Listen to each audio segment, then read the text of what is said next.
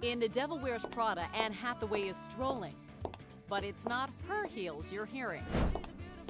No, they belong to this man, Marko Costanzo. And for him, nothing sachets like a size 13 wide. 13 wide, very difficult to get. Costanzo is a top Foley artist responsible for the sound effects of hundreds of Hollywood movies. From heavy snow and broken glass to holsters and horses, he's making film magic with household items and in the most unlikely of settings. What could pass as a hoarder's basement is in fact Costanzo's state-of-the-art soundstage, a huge warehouse tucked away in New Jersey and filled to the brim with just about anything from anywhere. I have no problem diving into a dumpster or lifting something off of a sidewalk that's being thrown away. New Jersey has some of the best garbage in the world. And it's his trash that makes it to the big screen. Remember the bath scene in The Big Lebowski? Jeff Bridges is in the tub, but it's Costanzo doing the splashing.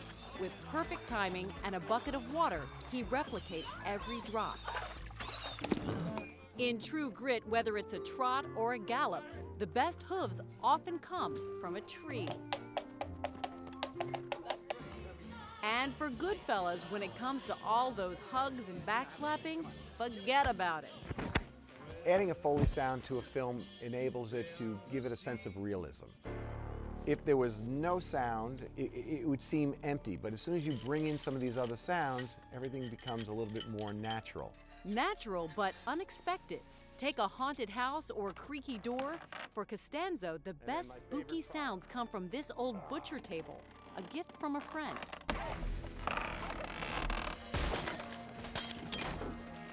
Oh, that's good. No matter the sound, There it goes. Costanzo delivers.